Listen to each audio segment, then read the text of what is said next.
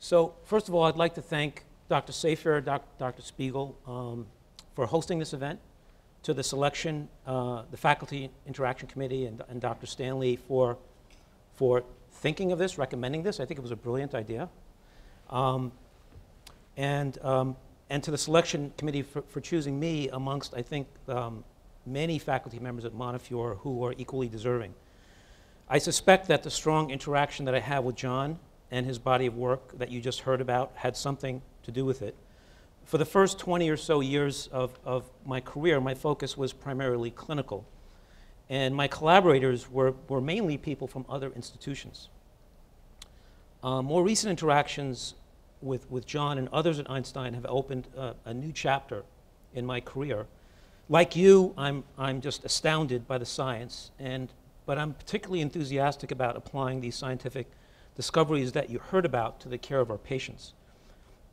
And for that opportunity, I'm grateful to John and our other close collaborator, Tom Rohan, who provides a very complementary skill set to the two of us, and to the many other talented people associated with their teams that I've gotten to know because of the work that we've done together.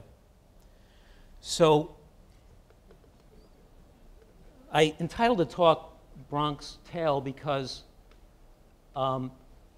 Montefiore and Einstein are arguably the two of the greatest institutions in the Bronx. And I think it's very fitting that I'm involved in one of the first talks that involves a collaboration for Einstein and Montefiore, because I have lived in the nexus of Montefiore and Einstein literally my entire life. That is the house that I spent my childhood on, 3243 Colden Avenue. And you can see, there's the house right there. My room is up here somewhere, if you can see it. At that time, growing up in the Bronx, the people were different, but their character was the same. So the house on the left were the Goldbergs, the Goldfeathers, the Sandlers, and the Sparanos. And that was a great period of my life. And you can see Montefiore here, which is only about 1.4 miles walking distance. And on the walk there, you can see the school to the left that I went to school in, and the church that I was married in. There's Einstein, about 1.9 miles. And there's PS 76, now referred to as the Bennington School, which is a schoolyard where I spent a lot of my youth playing pretty much every sport imaginable: punchball, stickball, softball, roller hockey, basketball. None of them particularly well, but I still enjoyed it. And we did have some notoriety on our block.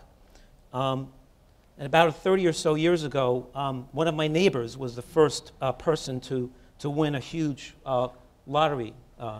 And he was the father of one of my close friends. At that time, it was the largest jackpot ever won by an individual in the history of the lottery. So that's where the Bronx Tale began. But more seriously, the cancer burden and the challenge that we face in terms of the cancer burden is enormous. In the US and globally, cancer is a leading cause of death. The risk of cancer death is about 22% in men and 19% in women. There are racial gaps in some cancer types. And the increasing incidence with age indicates that cancer will become a greater burden as our population ages. And this problem is exacerbated by the fact that there is a projected workforce shortage in oncology and cancer care, and an increase in cost of cancer care. And in particular, in our community in the Bronx and beyond, we have a large minority population. There are high rates of smoking, obesity, HIV, and comorbidities. There are high poverty rates and a large elderly poor population. And there are language and cultural barriers to care. So all of this amplifies the enormity of the challenge that we face as clinicians serving this population. Cost is another huge factor that we can't ignore. The number of cancer survivors is expected to increase from about 14 to 18 million between 2010 and 2020. That produces enormous stress in our healthcare system to provide adequate care for these patients in a very efficient and compassionate way.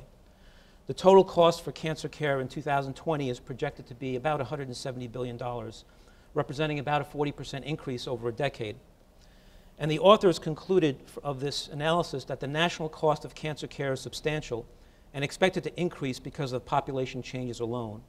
And our findings have implications for policymakers in planning and allocation of resources. So this represents an enormous challenge for an integrated healthcare delivery system like ours.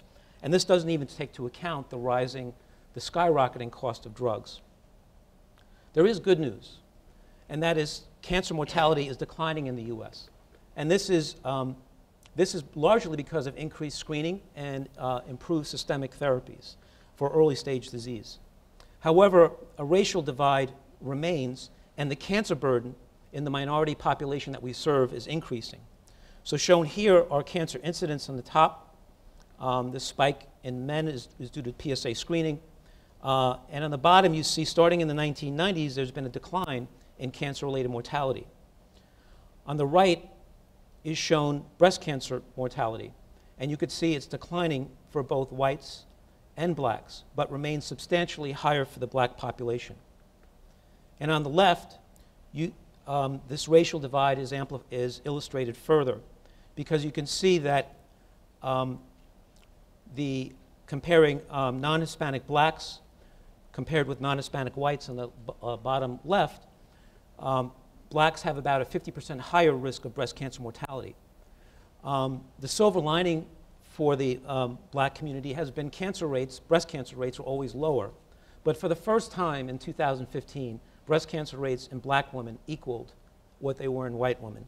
So this just, again, highlights the enormity of the challenge that we face in managing the population.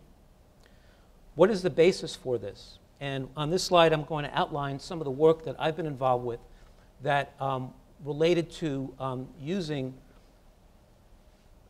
retrospective analysis of clinical trials, where the primary purpose was not to answer the scientific questions that we were looking for, but for hypothesis generation. And also by biobanking specimens, we were able to address specific clinical questions. So firstly, there are higher obesity rates in black women, and we know that there is a 1.4-fold increased risk of triple-negative breast cancer, a particularly lethal form of breast cancer in young obese women. This undoubtedly contributes to the twofold higher risk of triple-negative breast cancer that we see in black women. In addition to this, the work that we've done has shown that there's about a 1.5-fold increase in mortality for black women who have estrogen receptor positive disease, a more favorable type of breast cancer that accounts for about 2/3 of all breast cancer. This curve on the right shows the annual risk of having a recurrence for women who have triple-negative breast cancer of all races. You see it's much higher in the first 5 years after diagnosis. And for women with ER-positive breast cancer, where the risk is steady. And you could see although obesity patients who are obese, shown in the dotted lines, I believe, the solid lines, have similar risk of recurrence for triple-negative disease. For ER-positive disease, obesity is associated with about a 2-fold higher risk of recurrence.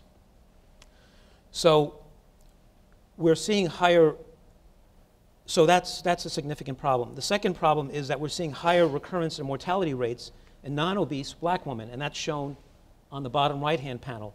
The red curve indicates women who are black and non-obese. And for some reason that's not clear, they seem to be experiencing worse outcomes. They should be having the best outcomes. And so this is an enigma that requires more attention. And this is something that we're seeing in clinical trial populations who have access to care, and we're getting the exact same treatment. And finally, we've noticed in some of our work that black women have higher toxicity rates. In particular, they have a 2-fold higher risk of taxane-induced neuropathy. And we've identified a genetic variation associated with this risk. And this is playing out in our Montefiore cohort in work that's been published by Jeff Cabot, Tom Rohan, and Mindy Ginsberg, looking at the patients that we've treated at our center over a 10-year period that included nearly 4,000 women with breast cancer, about a third of whom were black. Black race was associated with nearly a 2-fold higher risk of recurrence when adjusted for age, stage, tumor size, grade, and treatment. So how do we make a dent? How do we improve clinical outcomes for patients with breast cancer and all cancer types? And what I'd like to focus on is cancer clinical trials as a tool to make progress. And what I'd like to do is provide an abbreviated history of cancer clinical trials. In medicine, the first randomized trial was done in the mid-1700s, which was a randomized trial of citrus to prevent scurvy in sailors. Later, epidemiology was born, was given birth by a French physician who realized the importance of counting and did the first case control study of venesection for pneumonia, which disproved the teachings of Galen, which had existed for centuries. In the 1900s, Congress established the Public Health Service, the National Cancer Institute, and the NIH. And reports first started appearing in the literature in the 1950s that described methods for clinical trials published in the New England Journal of Medicine. And then in 1948, the first randomized clinical trial of streptomycin was published for tuberculosis. The history of cancer research dates back to about 1950, where Sidney Farber first described temporary remissions in 5 children with leukemia who were treated with aminopterin. James Holland in New York then organized the first clinical trials in acute leukemia.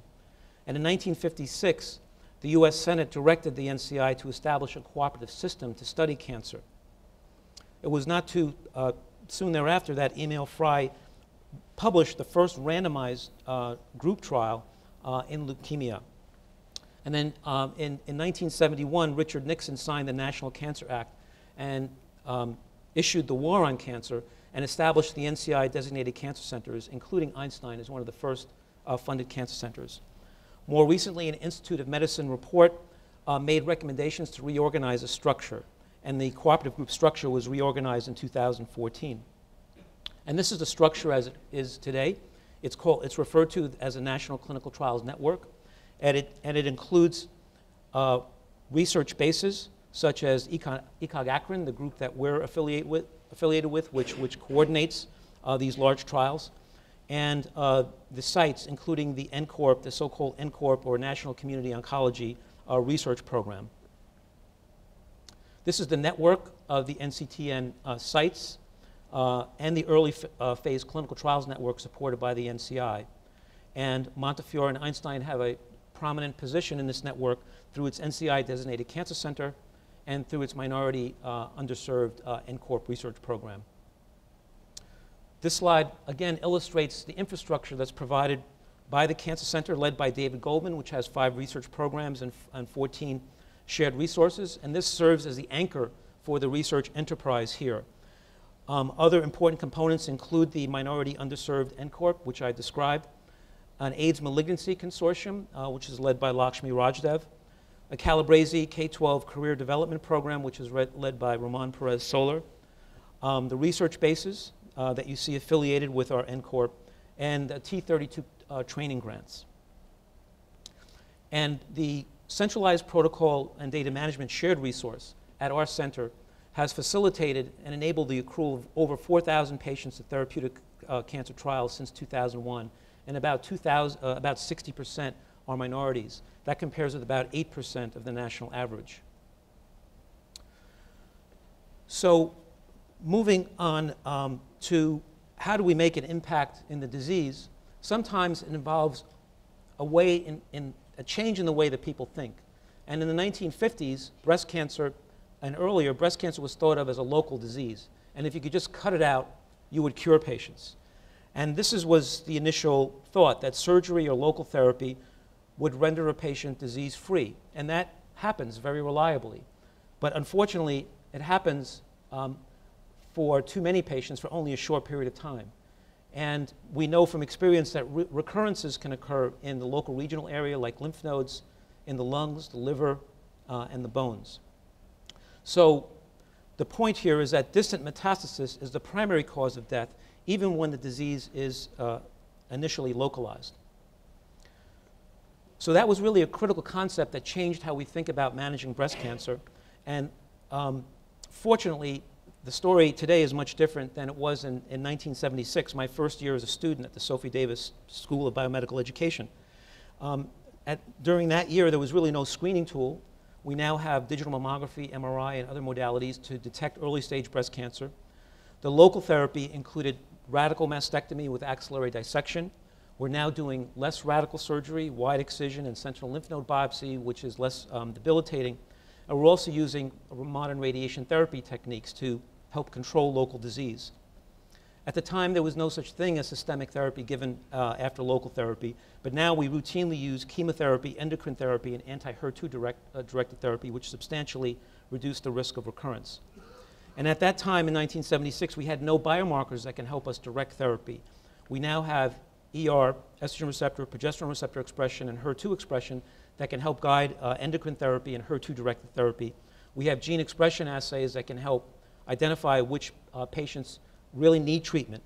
And we can identify individuals who are at really highest risk for developing cancer based on germline heritability. Just to show you some examples of progress that had their origins here at Einstein, Susan Horowitz described the initial novel mechanism of action of Taxol back in 1979. And it was 40 years later that I led a national clinical trial that showed that administration of paclitaxel given in a certain way could improve survival in patients with early stage breast cancer. So we were making progress in curing early stage disease. The problem is we were overtreating many patients. And one of the newer tools that became available was a gene expression assay called the Oncotype DX recurrence score, which involves 21 genes. And what this, and this is a gene expression assay that's now commercially available. It's been done in about 600,000 patients since its inception about a decade ago and its commercial availability. And what this assay has allowed us to do is identify those patients who are more likely to benefit from therapy and those who don't need any therapy. So on the left, you see the benefit of chemotherapy. The blue line indicates a population of patients treated with chemotherapy. The dotted line indicates those patients treated with just endocrine therapy. The curve on the right illustrates that you can identify about a quarter of those patients who are deriving most of the benefit from chemotherapy. And rather than being a 3 to 5% absolute benefit, there's actually a 25% absolute benefit from therapy. This results in this is just another way of showing that a forest plot showing that the group on the bottom with the highest recurrence score, again, have a 75% reduction in their risk of having a recurrence rather than a 25% relative reduction. So this was an important advance that occurred in the scene about a decade ago, but we were still overtreating many patients with chemotherapy.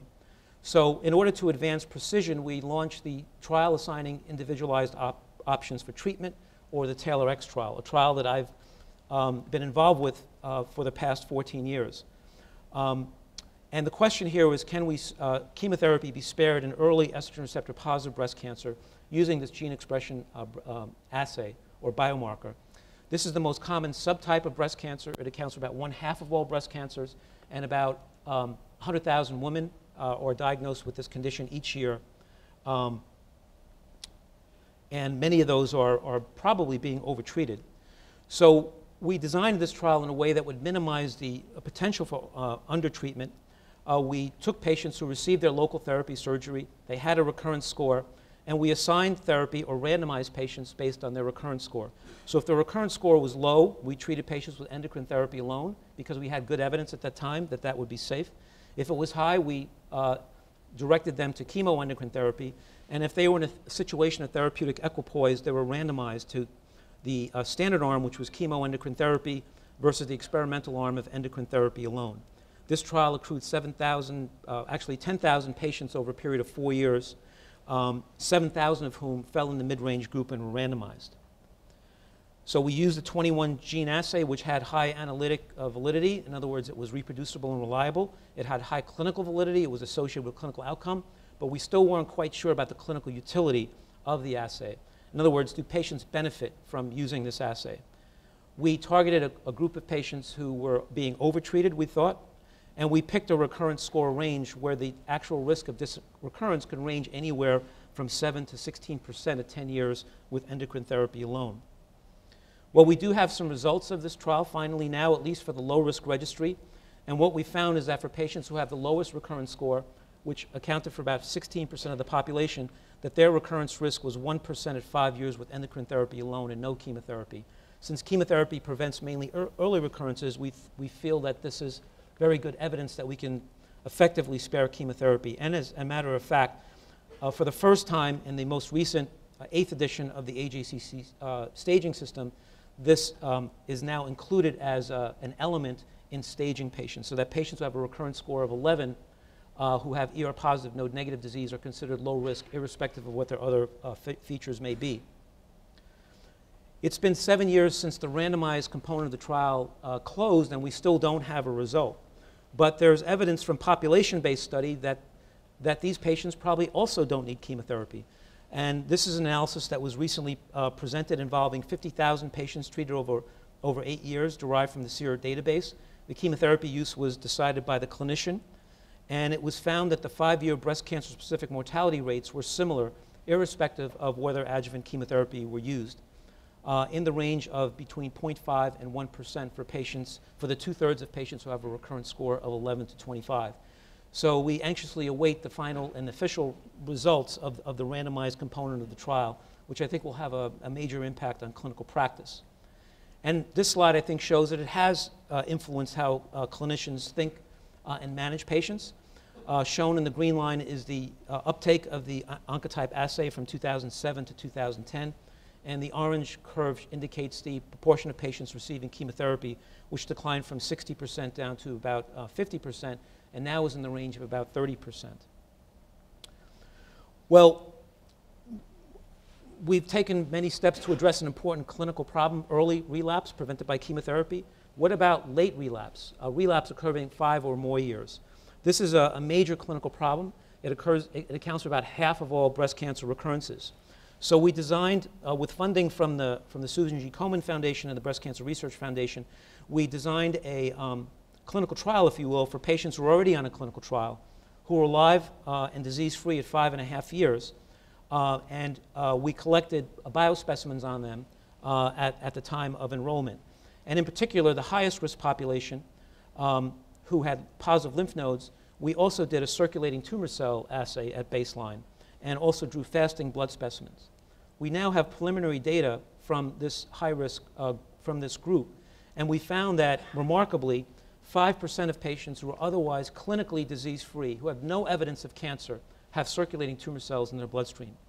And in this population that we enrolled in the trial, this is about 500 patients, 3% of them had a recurrence over about 2 years. And there was a 20-fold increased risk in recurrence for those who had circulating tumor cells versus those who didn't. So we think that this provides an important proof of concept that a blood-based biomarker, after completing 5-year course of adjuvant endocrine therapy, will provide clinically relevant prognostic information. And the potential implication here is a new management paradigm. We now may be able to risk stratify for late recurrence based on a blood-based biomarker. Low risk, stop endocrine therapy after 5 years. High risk, continue endocrine therapy, or enroll patients on clinical trials to test new agents to prevent late recurrence. And it also provides a platform to test more modern technologies such as circulating tumor DNA. Well, there's also a need to pursue further progress and greater precision, and that's where the interaction with the tumor microenvironment program comes in. This curve here is taken from a report showing the long-term outcome for patients at 20 years treated with local therapy alone. And as you can see, up to half of them relapse at 20 years. And as I've shown you before, distant metastasis is the primary cause of death, despite local presentation and local therapy. And we know that more aggressive local therapies, such as mastectomy or radical mastectomy, does not reduce recurrence. And as I've already shown you, there's a continued risk of recurrence beyond 5 to 10 years, especially in ER-positive disease. Adjuvant chemotherapy or any adjuvant systemic therapy can improve that situation. And we now know, as I've shown you, that biomarker-directed adjuvant systemic therapy reduces recurrence and breast cancer mortality. And those include endocrine therapy for the 70% of women who have estrogen receptor-positive disease, anti-HER2-directed therapy for the 20% who have HER2 expression, and chemotherapy in those who have high-risk disease. However, some are cured with no therapy, and others are cured despite systemic therapy. but there are no biomarkers reflecting the metastatic process or treatment blocking metastasis. And this is where the interaction with the tumor microenvironment program comes in. So I'd like to just briefly recapitulate what John has already told you, that TMEM are intravasation sites that serve as a doorway for metastasis, that TMEM can be found in both the primary tumor and in metastatic sites, that higher TMEM score in the primary tumor is associated with an increased risk of distant metastasis. And as he's shown you, chemotherapy induces TMEM formation. Tumors actually become more efficient at promoting metastasis despite the fact that they're getting smaller. And lastly, TMEM function can be inhibited by a drug, the Tie-2 inhibitor ribastinib. So our working hypothesis is that these metastasis biomarkers will provide complementary prognostic and predictive information to existing biomarkers, and that chemotherapy and other anti-cancer treatments may be more effective when combined with inhibitors of TMEM function. And here is an example of that. So here is one of the first studies, a case control study led by Tom Rohan, involving 259 case control pairs from a population-based cohort. About half had node-negative or low-risk disease, about half received adjuvant chemotherapy. And it was found that there was no correlation with something called IHC4, which is kind of a proxy for the oncotype, nodal status, or TMEM score. But TMEM score was prognostic in the ER-positive, HER2-negative disease in a multivariate model that included important covariates. And this was true whether one looked at it as a categorical variable, high versus low, or a continuous variable. We also then took this in partnership with Joan Jones and Maya Akhte to a clinical trial cohort that I was able to secure access to. And we found the same thing, and this time with a twist, in that we found that the TMEM score was actually adding information to the recurrence score, the test that's been ordered about 500,000 times in women with breast cancer. And we found that for a woman who had a mid versus low TMEM score, there was about a twofold increase in risk of recurrence. For those who had the recurrence score value that was in the intermediate or equipoise range. And if it was high versus low, it was fourfold higher. And it predicted early recurrence, which is a type of recurrence that can be prevented with chemotherapy. So early on, as I began learning about John's work, I became intrigued with what was happening to the TMEMs in the primary tumor, because of the fact that we knew from historical data that inducing damage in the microenvironment causes an influx of macrophages. And so the hypothesis was that maybe this could affect the TMEM number or function. So in partnership with the team shown here, and as John has shown you, we looked at patients who were getting systemic chemotherapy before their surgery, so-called neoadjuvant chemotherapy. And to our astonishment, as John has shown you, we found a striking increase in TMEM score in patients who had residual cancers at the time of surgery. So even though their tumors were smaller, they were much more efficient in disseminating cancer cells to other organs. And this was statistically significant.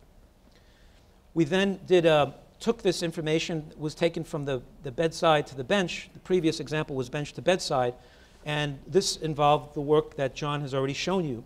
And that the team that included George, Jessica, and Maya looked at this in 4 different breast cancer models, including 2 human-derived breast cancer xenografts taken from patients treated here at Montefiore. And we saw the same thing in animals that were seen in patients. Higher TMEM score, increasing circulating tumor cells, despite the fact that their tumors were getting smaller. Astonishing. So that provides, I think, a platform for evaluating this potent Tie-2 inhibitor to block TMEM function. And this is mediated mainly by blocking the interaction between angiopoietin and Tie-2. Upon that stimulation, there's release of VEGF that opens the door at the TMEM site, and this door remains open for up to 20 minutes, during which time billions of tumor cells are intravasating into the circulation. John has shown you the partnership and the compound that we're, company and compound that we're working with. And this just shows that this drug is an exquisite inhibitor of Tie-2, having very low nanomolar range IC50s.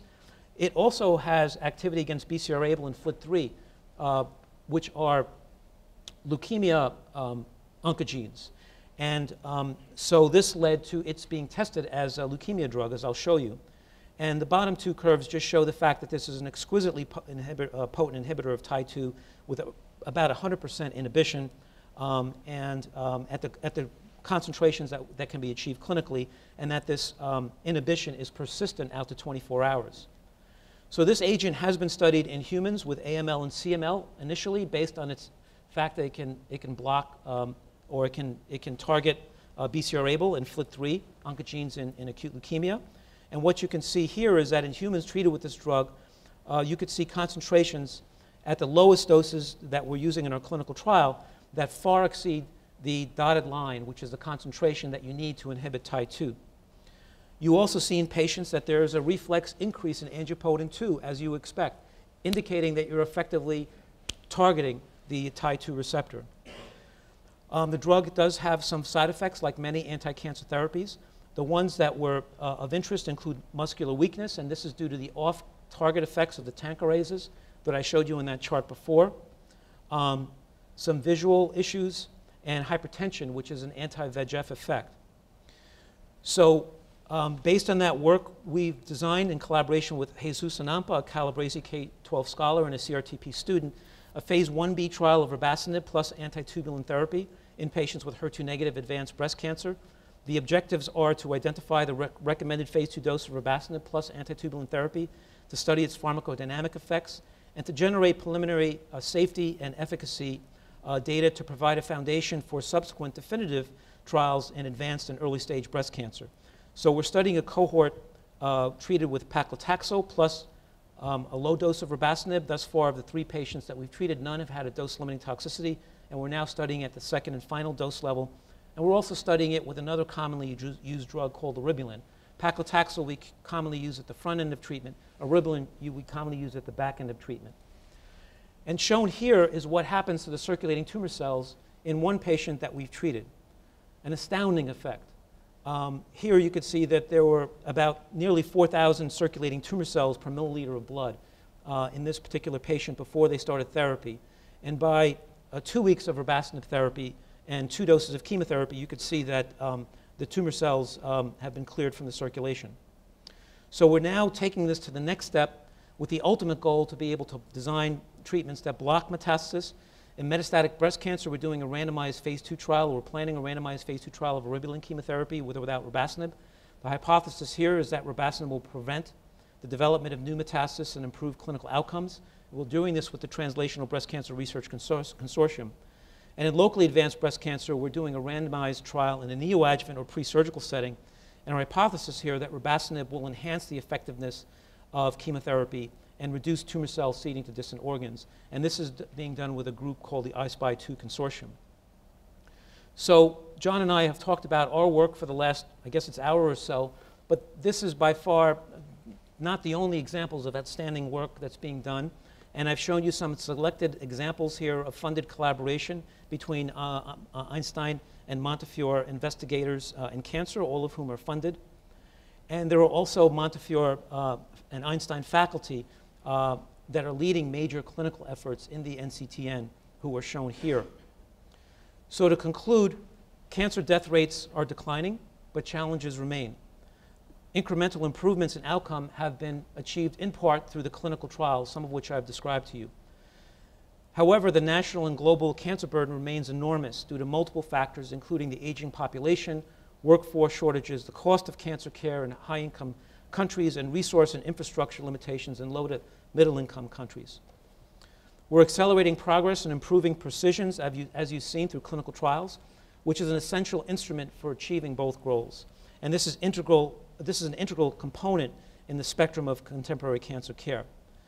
And I believe that Montefiore and Einstein are both well positioned to impact cancer care locally, nationally, and globally by translating scientific discoveries to the clinic, by developing innovative models for delivering cancer care, which I didn't talk about at all, and for weaving clinical and translational research into the fabric of cancer care. To conclude, I'd like to acknowledge some key organizations who've either financially supported the work you've seen or enabled it. This includes federal and philanthropic organizations such as NCI, the Komen Foundation, the Breast Cancer Research Foundation. None of this progress in cancer care that I showed you would have been possible without this.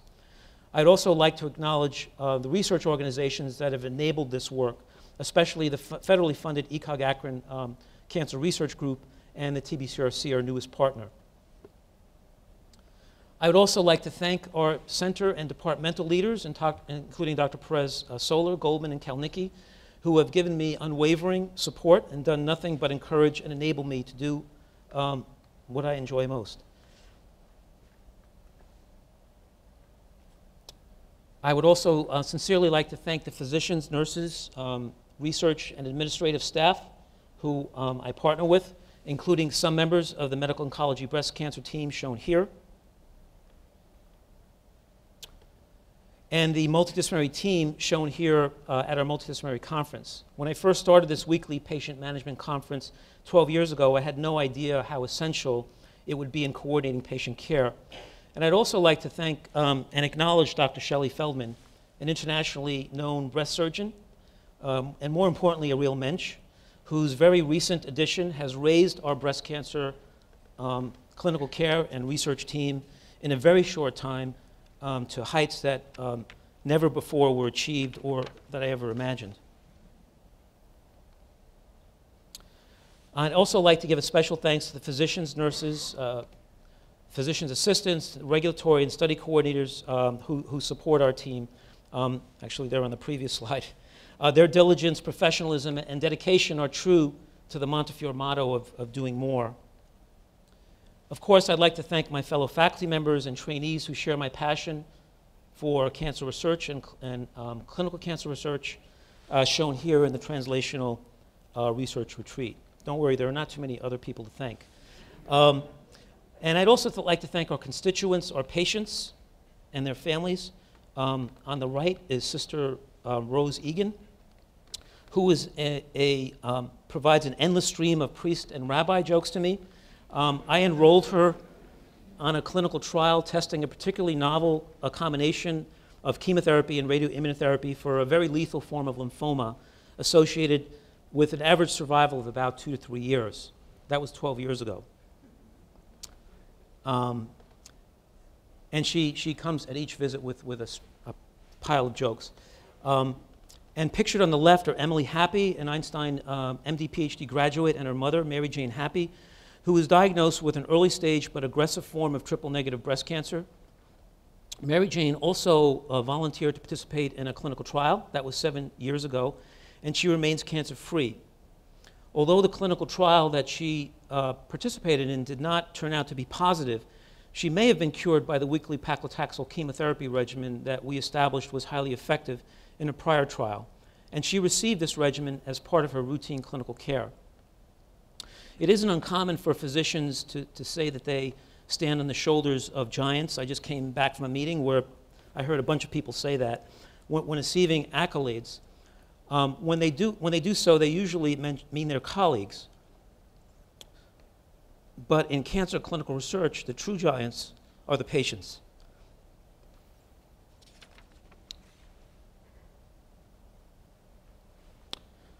So finally, I'd like to thank my family who are here with us, in part to see me, in part because they know I'm taking them to Patricia's after this, who share my Bronx roots. Starting on your right is the newest member of my family, my son-in-law, Billy. He's a public school teacher in the Bronx, so the Bronx tale continues. To his right is my daughter, Alyssa, also a school teacher in the Bronx. In the middle is my daughter, Jennifer, here celebrating her recent graduation from New York Medical College with a master's degree in speech pathology. She tells me she's currently evaluating career opportunities in Montefiore. So that could be a fourth person in the Bronx. And finally, to my left is my wife, Lori. I had to travel all the way to South Yonkers to find her. And she's been with me ever since, usually waiting for me, and sometimes at my side. But finally, I would like to thank all of you for turning out for this event, for supporting the evolving partnership between Einstein and Montefiore. I think this is a critical time for these two great organizations for many reasons, one of which is our search for a new cancer center director who will lead the cancer program for the next decade or longer. I think we're just beginning to scratch the surface of what may be possible in the future. And I hope that many of you here today will continue to contribute to that. Thank you.